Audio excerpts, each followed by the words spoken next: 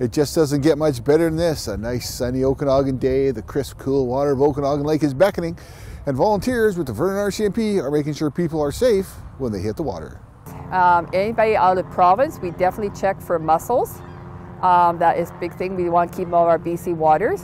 But basically we're doing, that's a mandatory check. We have to check the boats for mussels, basic mussels. Otherwise we do boat checks, and we're checking for safety equipment, for life jackets, legal life jackets, everything you need for on your boat to be safe. We give them a piece of paper saying whether they're in compliance or not in compliance. So if they go out in the water and they come across the RCMP, they can say we have had a pre-check done, and the RCMP can look it over. The RCMP still have the legal rights to climb on their boats to check for alcohol or anything else like that.